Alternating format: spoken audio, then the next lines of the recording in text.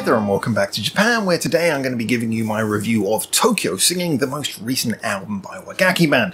And anyone who's been following this channel, or the previous one, will know that I am really into this band's sound, so I was excited to check this out. But as always on this channel, we're honest. We tell the truth about what we think, and so this was the first time I'd actually sat down to listen to a full WAGAKKI Band album because of the fact that our new format allows me to do that without spoiling anything.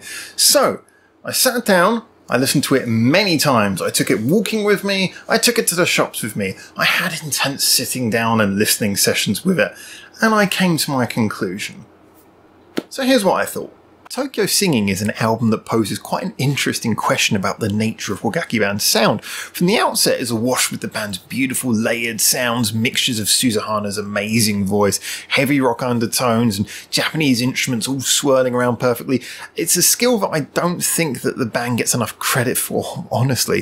It's virtually impossible to think of one of WAGAKKI Band's songs that actually sounds messy, in spite of all the myriad of sounds they weave together. I've compared them previously to being like an orchestra, where the sum is more than a total of its individual parts, and yet at the same time each individual part stands out in its own tonal glory with these guys.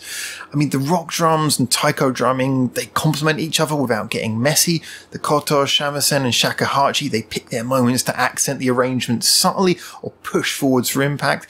The guitar and bass work underline the traditional instruments, but never actually themselves feel weak or sidelined, considering the large arrangements that they actually find themselves in. There's always that impact, there's always that subtle detail as well, and there's no doubt that the band's sound just works. However, this achievement does pose something of an interesting issue for Tokyo Singing as an album. The 14-track gloriously detailed feast for the ears requires that you approach it quite hungry to begin with. There's no casual snack of a listen going on here, and for the diversity of sound on offer, there is a lack of that sort of quiet simplicity you'd expect from traditional Japanese music and even Yuko Suzuhana's live stream repertoire. There's always kind of like 8 people playing at any given time, and however well woven together the songs are, it leaves you without much room to breathe. Now, Queen of the Night is a notable exception, which when I reviewed it as a single, I credited for its spacious sound that gave you the chance to appreciate the tones of WAGAKKI Band's instrumental building blocks more so than I think we really had been able to on any of their previous singles. I loved it as a single, with a beautiful refrain and tone, but on the album it also serves us with one of the few chances to catch your breath. It's no secret to anyone who's been following this or the previous YouTube channel that I both adore WAGAKKI Band's sound in practice and in concept. I've long been an advocate of the idea that Japanese instruments work beautifully with a hard rock sound, as many of the sounds of such instruments are tight and impactful, as well as being quite trebly for the best part, or you get the boom of the taiko drum. Either way, that leaves a lot of room for rock guitar work in the mid-range frequencies to just sort of fit in perfectly. However, hearing such a thick and wonderful sound constantly, like eating nothing but your favourite ice cream all day, can get a bit much, and Tokyo Singing's diversions from the norm end up being some of its most unexpected highlights. Ignite, for example, which I'd previously given a warm but not ecstatic review to, became one of the songs I look forward to most on repeat listens. Posted in the track 2 slot, it nonetheless serves as a fun variation with its heavy guitar riff-focused arrangement, lending a simple chord to the song and an impact that immediately sort of grabs your ear. As a single, I had found it a little lacking in catchiness or memorable qualities, but as an album track, its strong points of impact, energy and good flow suddenly stood out much stronger. Suddenly pumps you up for the rest of the album really well, which is actually a really good quality for an early track in the set list. I even had a similar change of heart towards Sakura Rising in its album setting, although I must admit that where Ignite has grown on me over time, Sakura Rising not as much. It just feels sort of more in place as an album track than as a single. However, the fun vocal play between Yuka and Amy Lee, along with some really slick and tasty production, does make this something of a sonic highlight of the album.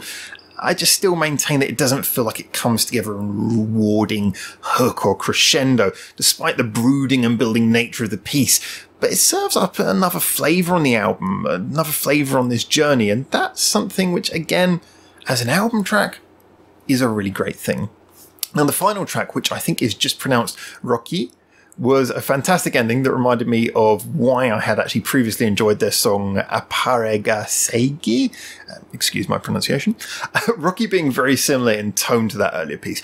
It just felt like a really happy and joyous way to end the album. For all the intense and hard music in the first half, and a little bit in the second half too, this was a final note of joy and a demonstration of the carnival-like atmosphere that Japanese music can have when that sense of fun is thrown in. It left me feeling very much like the album was a complete and finished experience by the end, and each time I got to the end I also had a bit of a smile on my face as well, so that's got to be credited considering, like I say, it is quite a big long album to get through in many ways. Now, WAGAKKI Band have produced a wonderful album here, as I say, in quite a few different ways, with Singing For being a great lead single that felt like a sort of Olympic anthem, and still does. Even if the games don't go ahead this year, or indeed at all, the song leaves me feeling almost like they actually had.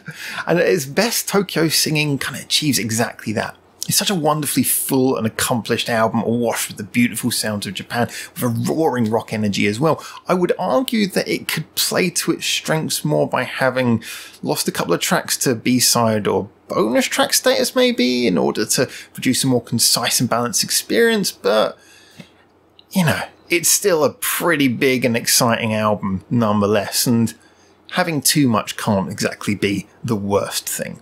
It's not that the album really has any low points though, but its moments of exceptional quality could have been better brought closer together. However, I can only continue to be pleased that this band actually still exists and has such a thirst to produce material. It's so rare to find a band who are doing something genuinely unique in the mainstream, and even rarer to find them genuinely excelling at it. Therefore, any WAGAKKI Band album that carries their hallmarks forward is a reason to celebrate. I certainly hope that they continue to be playful with their dynamic and their sound though. Songs like Synchronicity, Ignite, WAGAKKI, I will get that right, and even Sakura Rising show a sort of willingness to experiment with their sound, and if they continue to offer such generous album lengths, I certainly hope to see them use these spaces to lean into that experimentation a little bit more at points as well. It is some of their best material when they do something kind of unexpected, but for better or worse, it's always exciting to play with new ideas, so especially when you've got such a wealth of talent in your lineup, I do hope that they continue to experiment as well as just doing that core sound that is so iconically well performed by them. Therefore, I leave Tokyo Singing very happy to have experienced an album that reflects a great band.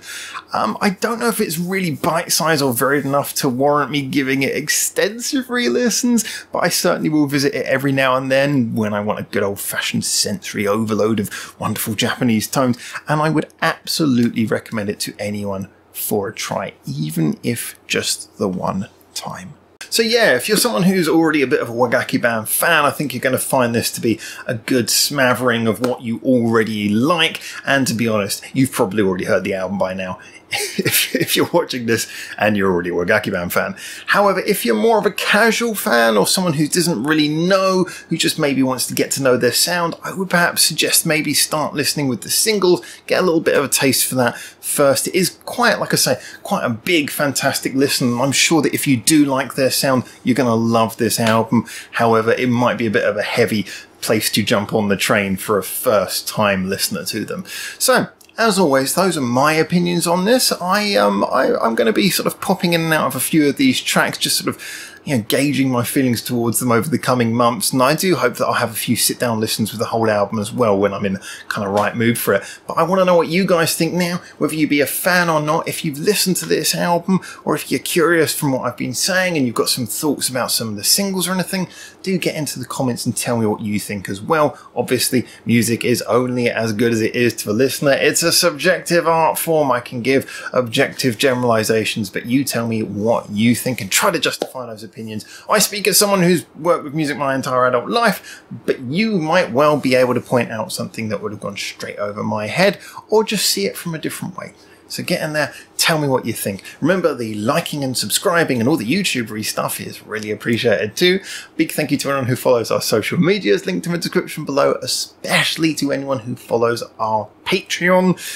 We're not monetized. You guys are the lifeblood of this whole operation, so thank you so much for everything that you give to us, and thank you for making it through to the end of this waffly old video. So until I hopefully see you very soon in Japan for the next one of these, for now, ciao ciao.